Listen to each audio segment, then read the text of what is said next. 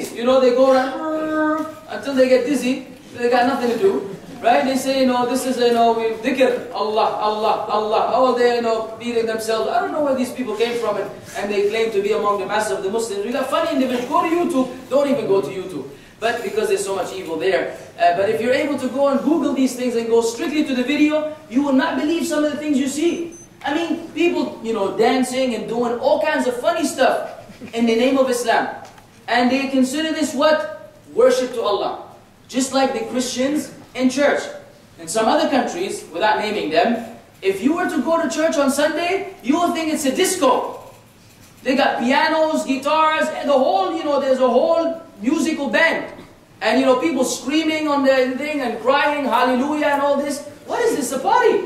It's not worshipping. This is people having a good time listening to music. So this is their concept of what? Praising the Lord. So we have Muslims who follow the footsteps that Prophet ﷺ told us. The point being, if you're saying that you're just being thankful to Allah, you have to be thankful to Allah in the way which He legislated. So now this very intent of yours is an innovation. And this doubtful matter becomes clear. But why was it doubtful for that individual? His understanding of fiqh was not there. He did not know what was the intent behind the Quran and the Sunnah when they brought these teachings of what? The distinction and the individuality of Muslims in comparison to the people around them. We are unique. We are special. We are superior. We say this with confidence. Allah made us as an ummah like that. So we don't follow those who are beneath us. We don't imitate those who Allah does not love or is not pleased with. Otherwise, this is misunderstanding of the deen. You see what I'm saying? So if you have this understanding, you could clarify many misconceptions in terms of our conduct. Do I do this because the kuffar do it or not? Then we have to go to the basic understandings of Islam. If you understood this concept of worshipping Allah is conditional to a textual evidence, then you will know that even the birthday as a means of thanking Allah is no longer lawful. Not because it's imitating the kuffar or otherwise, because they will be able to answer that. With that, you can remove this doubtful matter and it moves on to the category of haram. Because innovations are halal or haram? Haram. Thirdly, lack of contemplation. What is contemplation? Pondering, reflecting. Sometimes we haste. We don't think long enough. And when we don't think enough, we come up with funny stuff. Just recently, a beloved brother of mine, who's a revert to Islam, it appears from his name at least, who I've been corresponding with via email. He always has different questions. Some other country, I don't know what the country is. He sent a question that said, brother, I have a serious problem. Khair, that's what you say, khair, may Allah make it good. He said, I do not understand how can Allah punish someone in the hellfire for eternity.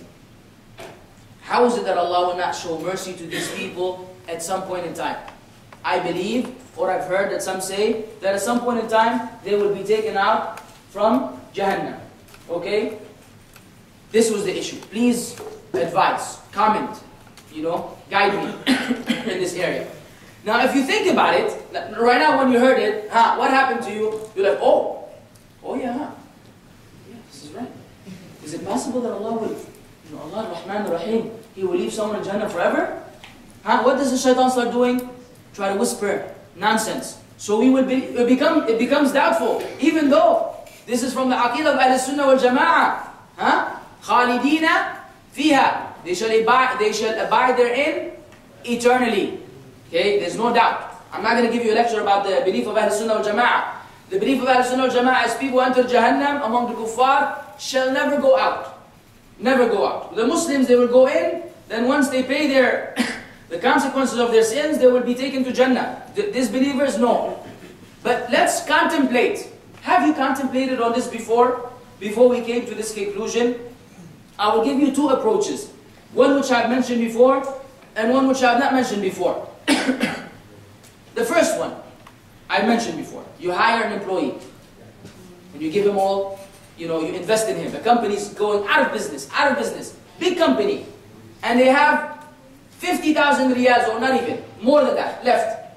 And the only way they can grow and boom as a business is by hiring an IT who will be able to develop a software for them, which will make them superior to the contending and competing businesses around them.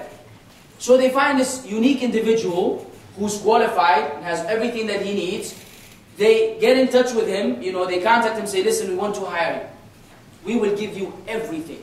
We will spend the halal we have in you, so you may develop the software. Please, this business is expensive, multi-million business is going out of business. We need your help. We will give you a castle. You will have 6 cars. As soon as you land, we'll get you married to the most beautiful woman in our city. Hypothetically speaking. Right? It doesn't happen in real life. You name it. You want clothes, we will give you. You want, leadership, we will give you. Everything you want shall be given to you. Please, just develop this software. For the purpose of what? Enhancing and saving this business from destruction. And indeed, this deal materializes. They get the man, he comes over from overseas to the kingdom or whatever, and they give him all the tools and the machines and the PC, everything is state of the art, high tech. Just put together this software. And he starts working. In the process of his work, he meets an employee who works at one of the contending businesses, one of their competitions. And he starts feeling very bad for this helpless employee who is also suffering with this company, right? So he decides that he will develop this software and then give it as a gift to the other employee. He does. He develops it. He says, this is a gift for you and your business to grow and boom. Thank you very much. The next day, the other business is making, millions of riyals, and our friend's, company is asking about their software. Hey, today was the deadline. Where's the software? Oh, the software, yeah, I finished it, but I gave it to my friend who works for this business across the street. How? What will they do to him? Celebration? Let's have a party. Oh, great news, man. Thanks. What will they do to him? Now, of course, if the manager had a shotgun, it would be right then and there, right? Somebody will shoot him. But worst case scenario, if they didn't shoot him because they don't want to go to jail, this person will be persecuted in the worst ways possible. They will try to damage him, damage his family, destroy his career, destroy his life. And if they were able to keep him in prison until he dies, they will not give him any mercy. They will say, he deserves it. Why? You've utilized our bounties and you had given them, you served someone else. If this is the case with a human being, company, and some fulus, then what about the condition of the son of Adam with his Lord? Allah created him, gave him life, sustenance. In fact, every breath that this person breathed was by the will of Allah. He has no control of it. He made sure his mother loved him enough to nurse him and be patient with him. Otherwise, all infants will be thrown out the window from the first day. If women had no patience, after a few hours of crying, maybe somebody will open the window and throw away the baby. I don't need to deal with this anymore. Life was good before this baby came. But what do they have? Patience. He cries and he cries and he defecates.